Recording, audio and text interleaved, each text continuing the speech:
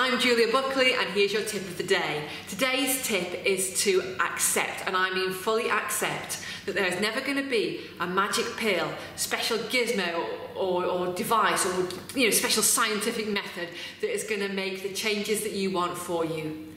I'm sorry, but if you've got excess fat and you want to get it off your body, you're going to need to change your diet.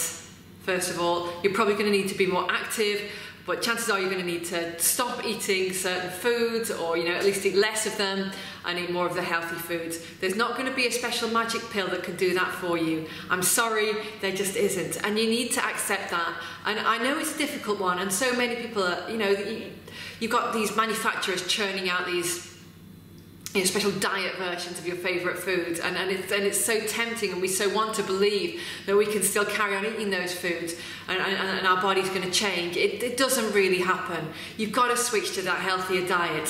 Same goes with exercise. People want to sit on these special machines or try and hack their bodies. Seems to be a popular term at the moment, these hacks where you can exercise for 5 minutes a day and get in the shape of an athlete. Do you think athletes train for 5 minutes a day? No, why don't they only train for 5 minutes a day? And these are the questions you've got to ask yourself. You've got to look at the people who've made the changes that you want to achieve. What have they done? Have they done it by taking a magic pill? Have they done it by, sitting on a special machine? Have they done it by in only 5 minutes a day? Probably not. Guys, I'm sorry, I don't make the rules here, and you can go and listen to someone else who tells you what you want to hear. If you don't want to hear this, you can go and listen to them instead, but I like to give it to you straight, and this is the truth. And you know what? In a way, it's a good thing, because the benefits of eating a healthier diet, of being more active, of getting fitter and stronger, have ripple effects, and I talk about this a lot, but it's worth repeating. They have ripple effects that enhance pretty much every area of our lives, and the only way we can come to appreciate that is when we experience it.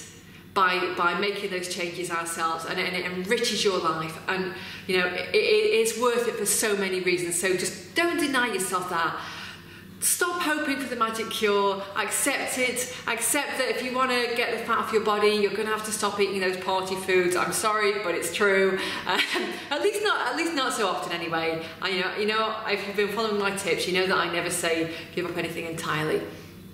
But you're going to need to make changes, guys. Accept it. I'm sorry, but there it is.